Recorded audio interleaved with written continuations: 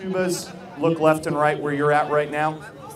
Memorize your order, so when we say set up the block, you know where you're going.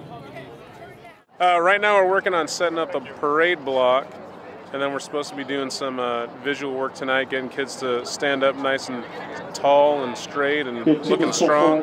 This is our first outdoor rehearsal, and we spent a little time this afternoon charting out how we want the band to look and to sound, and so now tonight we're in the process of placing them where they're going to be.